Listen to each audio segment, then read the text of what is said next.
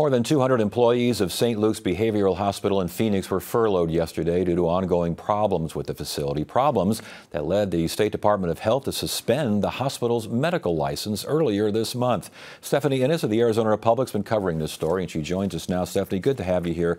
Thank you so much for joining us. This is a psychiatric facility in Phoenix we're talking about, correct? Yes, 127 beds. 127 beds. More than 200 employees furloughed because on August 13th, the state suspended the license at St. Luke's Behavioral Health, at the hospital, because the air conditioning had broken that weekend, and the temperature in the lobby was over 80 degrees. Temperature in the intake facility and everywhere it was not what they considered good for patients. It was putting patients at risk. And so the medical license, and now they're basically saying, according to your reporting, that medical license will likely be revoked?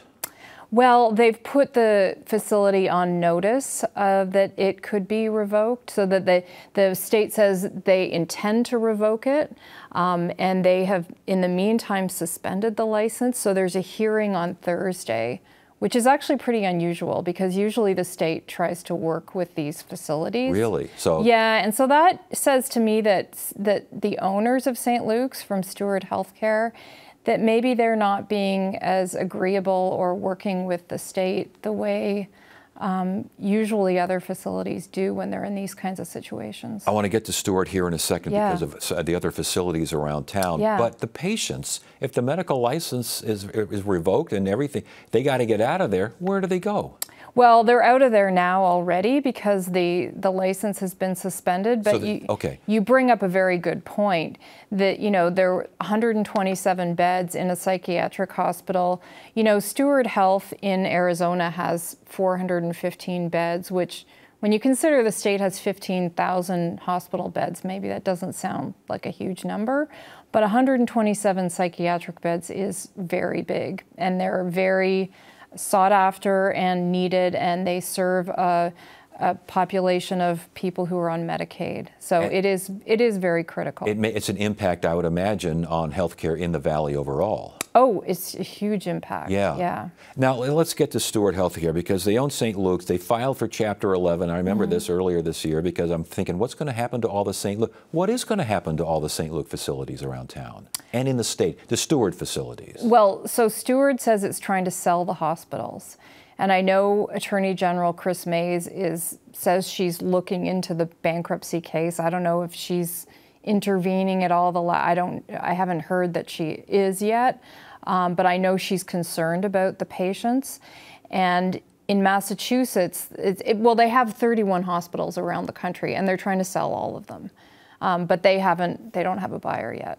And how many hospitals in Arizona? How many facilities in Arizona? 4 hospitals and 22 clinics. Okay, and that includes Tempe St. Luke's, which has been there Tempe St. Luke's, and there's also a hospital in Florence and a hospital in Mesa. They're looking for buyers. Let's say they don't find buyers. What happens? Yeah, well, they've already closed 2 hospitals in Massachusetts, and at least 900, probably more than that, people lost their jobs. Yeah.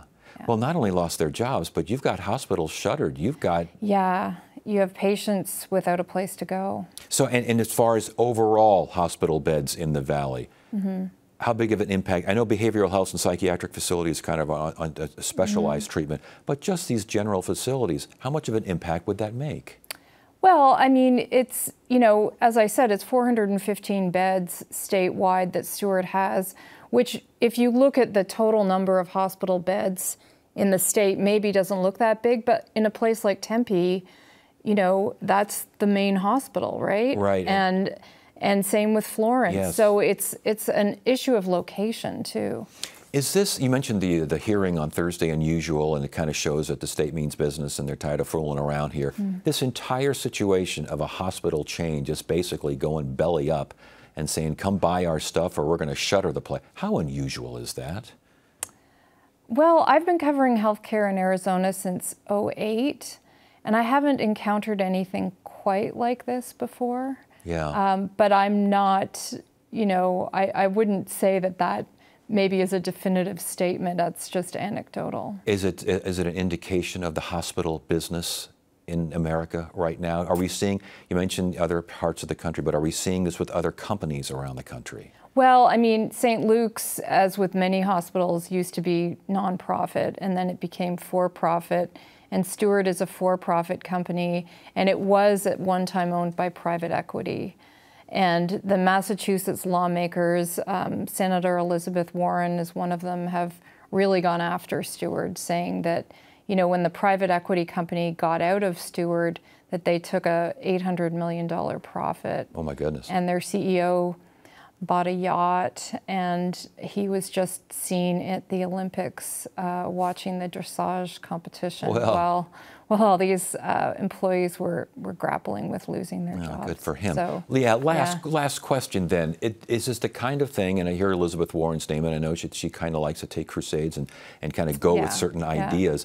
Is this the kind of thing that will change the nature or perhaps statutes involving privately owned healthcare facilities, specifically hospitals? I mean, Florence can't afford to lose a hospital. That's not good for that area.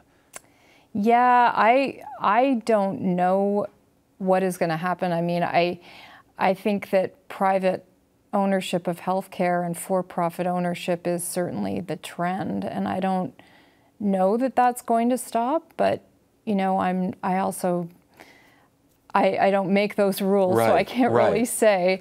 But I think that there are people concerned, and like what is happening in Massachusetts. There's been a lot of community reaction to what's going on with Steward there, and I would imagine, depending on how it plays out here, it's probably going to be the same here. Well, I guess we're going to find it out in a big way how it plays out on Thursday with that administrative hearing. Yeah, I'm really interested to see how that goes. All right, well, we'll be reading what you write there, Stephanie. Stephanie Innes, Arizona Republic, always a pleasure. Thank you. Thank you.